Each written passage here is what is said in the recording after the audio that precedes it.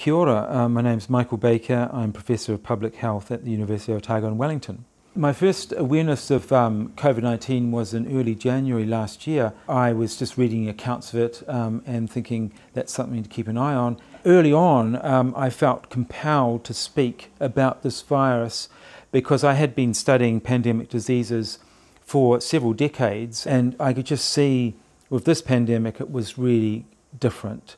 It was a global pandemic.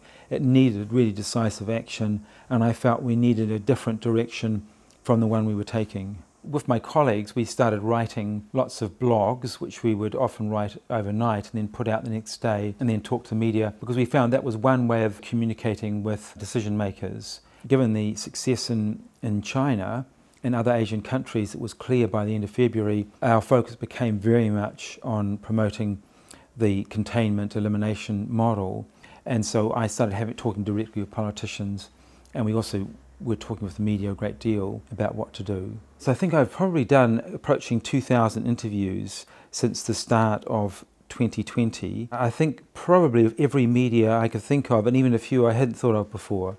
Equity of communication is a huge challenge to make sure that essential knowledge does reach all corners of New Zealand, particularly those who are most vulnerable.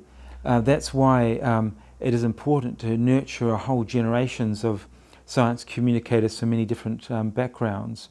Well, I think I've got my whānau at home and also a whānau at work, and they've both been wonderful at supporting me during this period. Really, for much of the last year, I kind of disappeared into my office at home or at work and spent a vast amount of time just staring at my computer screen, and so really I've been very well looked after both at home and at work by my wonderful family and also by my colleagues.